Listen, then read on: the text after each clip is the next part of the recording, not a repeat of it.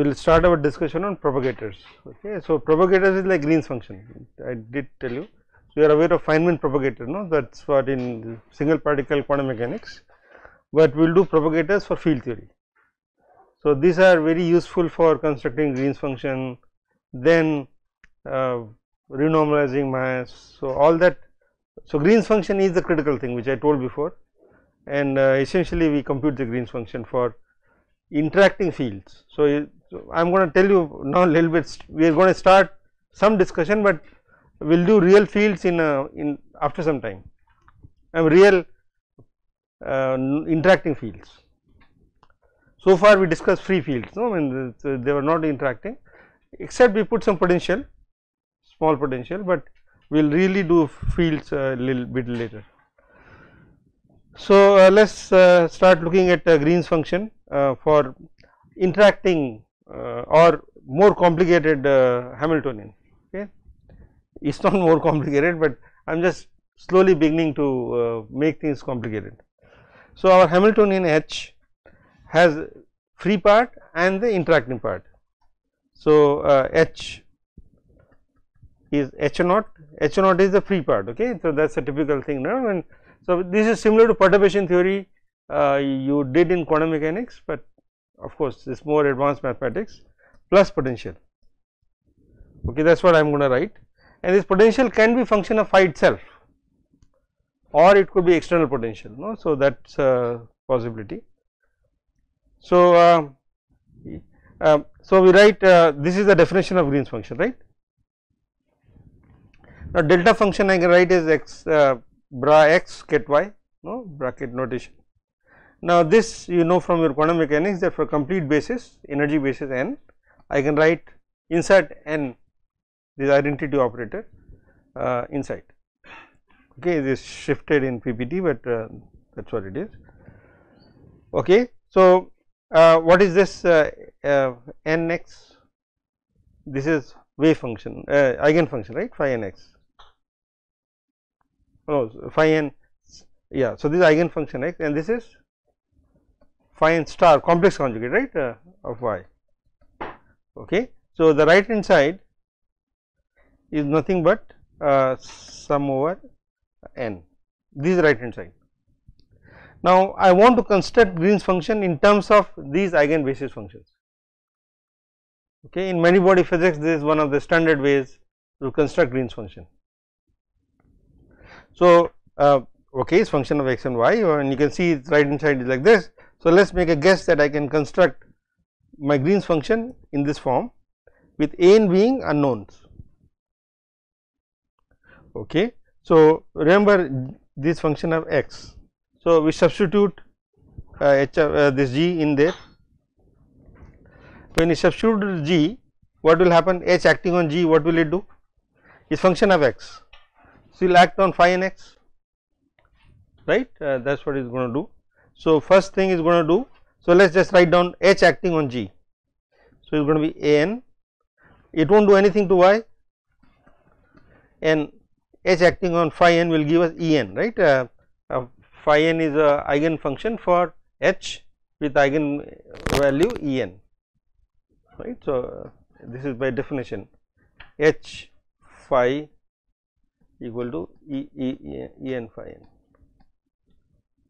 Yeah, I can write in terms of this notation as well, E n n. Okay, clear. So, so this is the first term. Second term will give us, of course, yeah. So, this is phi n x will also come. Second term will be E is a number, so it does nothing. A n I will keep it outside, phi n star y, phi n x. Okay, and right hand side is sum phi n x, phi n star y. Okay. Now, I equate the well, these are basically functions. So, I can take it to the left hand side and just get the coefficient of this function to be 0. So, the coefficient here is 1 and coefficient in the left is a n E n minus E. okay, correct. So, I equate the two. So, that is going to give me 1. So, that means A n is 1 by E n minus E. Okay. So, this is the coefficient which will go in there. So, great. Now, we have the Green's function is this. Okay. So, Green's function for this Hamiltonian is this. Okay. This is called Green's function based on energy. There is no time here, but it is function of energy. Okay. And in fact, it is very useful. From the Green's function, we can compute the poles of the Green's function will be give you the energy eigenvalues, right. So, this function becomes 0 at the bottom. So, so it has lot of applications. Okay. And this is for for full Hamiltonian. Of course, the problem is I need to find these eigenfunctions for the full Hamiltonian. That can be a difficult task. Any case, so let us do some more work. So, my Hamiltonian is written as this. Okay.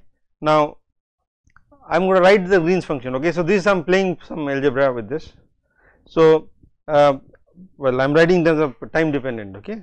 So, H is an operator. So, I am writing d by dt psi is H psi, right, I h bar. Okay. So, h bar is 1. So, the corresponding Green's function will be d by dt d by I dt minus h Green's function equal to 1. Okay. No, sorry, is a delta t minus t prime. If I do the Fourier transform of that, well, I get minus I omega minus h Green's function equal to 1. Okay. So, I go to from t basis to omega basis, then I will get 1. Okay. So, this is nothing but that. Plus, there is Green's function of 2 types, I did mention it, one forward and one back, forward in time, one backward in time, which I am going to discuss it today. Okay. So, there are 2 types of Green's function, one with a where okay. So, there are 2 types, we will see it today, okay, in more concrete way. Okay. So, h is h naught plus v. So, let us write that down. So, I get minus omega plus, so I am replacing this h by h naught plus v. Okay. Now, this part is the linear part and this is an interacting part. So, what do I do? I can rewrite that. So, you may recall the Green's function, Green's function is I wrote minus I omega plus h naught. Okay. We in fact, h naught may be in matrix, but we rewrite like that. So, look here the definition. So, I am just going to write this I d by dt or less minus I omega plus h g equal g naught h naught equal to 1, right.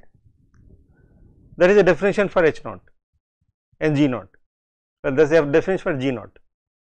Is it clear to everyone? This is a definition. Now, I can multiply. So, what I will do is I will just do the. So, this is what will that be? This is g naught inverse, no, g naught equal to 1.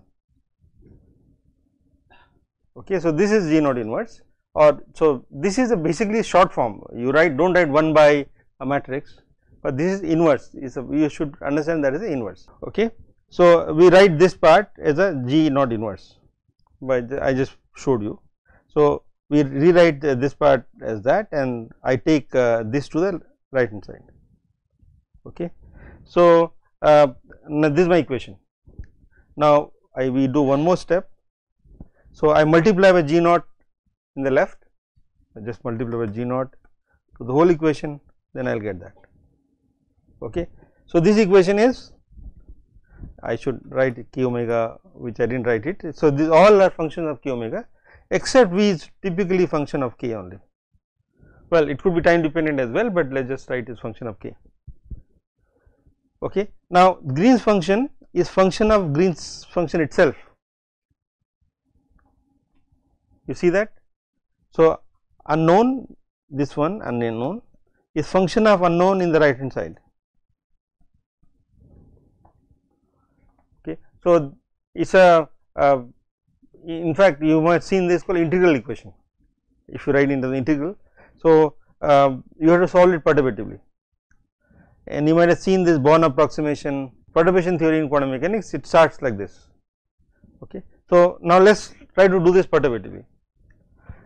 So, in the first approximation, if V is 0, then what do I get for G plus first approximation or zeroth.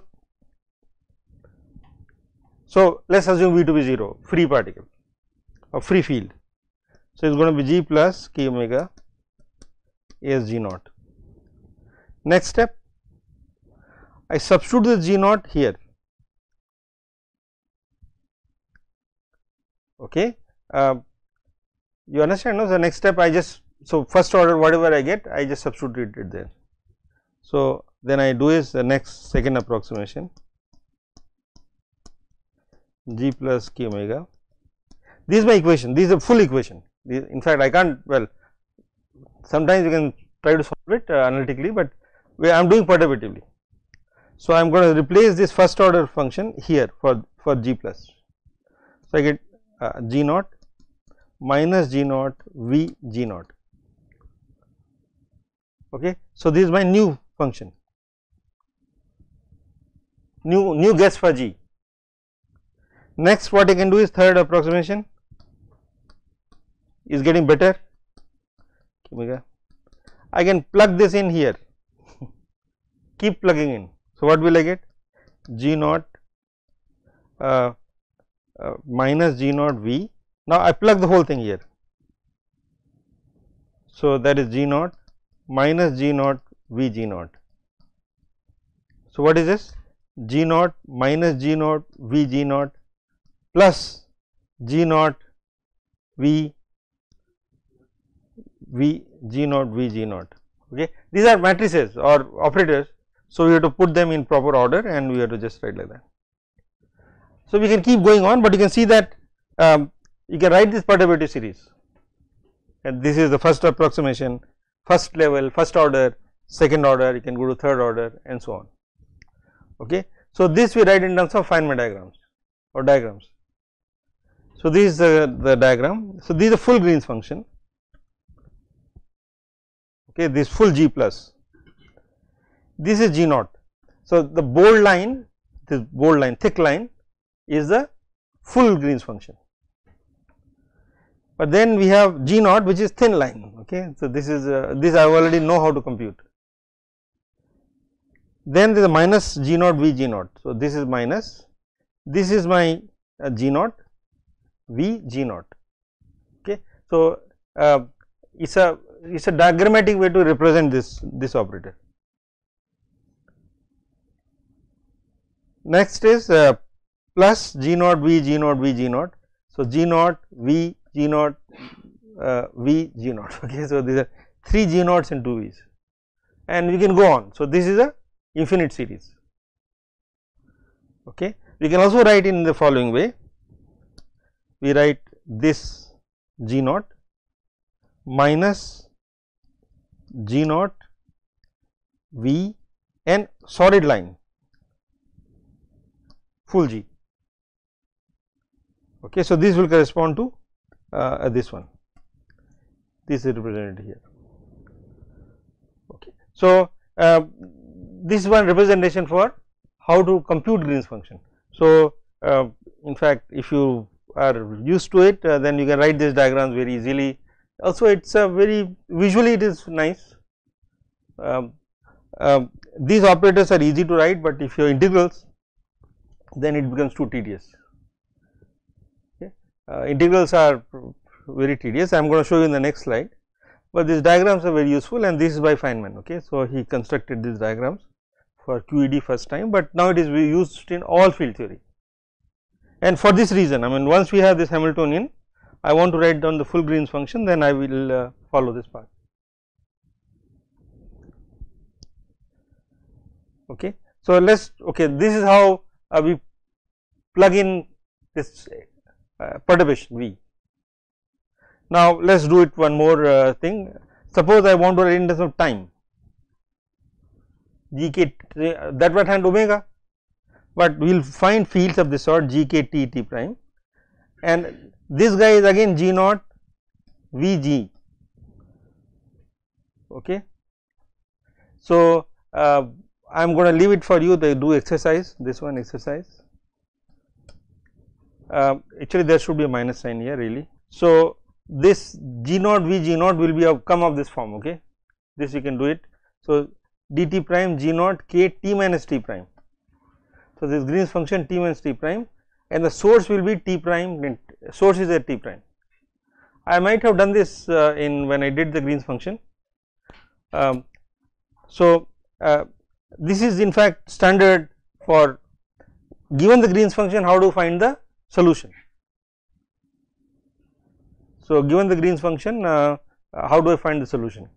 Okay. So, if you have something like operator h psi is source, let me write it not in the operators, but h of psi of x is rho of x. Okay. H is a linear operator, and I know the Green's function. Okay. So, Green's function will be h g h of x g x minus x prime is delta x minus x prime. So, I have a point source at x prime, then the response is a Green's function. Okay, that is a Green's function. Now, once you know the Green's function, I can solve for psi. How do I solve for psi? Psi of x, this is the beauty of Green's function, g x minus x prime rho x prime dx prime, right. So, you know it already that you compute the potential for a point charge, then you can write down potential for any set of charges. So, this is a general charge source, and this is a potential for a point charge. Okay. So, this is what I am doing here. So, this is the Green's function is a response when my source is at t prime, and then I can write down for this is a perturbation. Remember this is a perturbation in the right hand side, but perturbation is function of g itself, and that is why this is coming as the source, this corresponds to source. Okay. So, I recommend that you can do this as an exercise and prove that indeed this is what we will get. Okay. So, I will end here for this part. Okay. Previous slide. Okay. Yes. This line. Okay. So, what is the problem? Okay. Let us see. So, this you agree? So, this is the definition of the Green's function, right, the delta t minus t prime. So, I just write we go to Fourier space. So, d by dt becomes I omega, this correct now. This one you have question now. Okay. So, how do we, okay, now here I put h equal to h naught, okay, here I put h equal to h naught and g equal to g naught. So, g naught is the Green's function for free field, free Hamiltonian. Okay. So, this is h naught and this is g naught. No, I made a mistake here. This is my I h bar dt. So, okay, no, I h bar. So, I h bar d by dt. This is correct, no? So, there should be. So, there is a. This is correct. This should be minus h. So, yeah. So, there is a. The whole slide has a problem of sign. So, this should be minus h is true. And so, okay. So, let's fix it. So, I think we'll let me just do the sign change. So, in the recording only we'll just quickly do the sign change. So, let me just see. So, this will be minus I h bar. So, minus h. So, this will be minus h naught and this will be minus v. This is going to be, this is I h bar. So, this correct and this correct, okay, and this should be minus. Okay. So, now here this will be minus. So, this will be minus and this will be minus. Okay. So, when it goes to the right hand side, this becomes plus and this becomes plus, right. So, okay. So, yeah, all these are plus.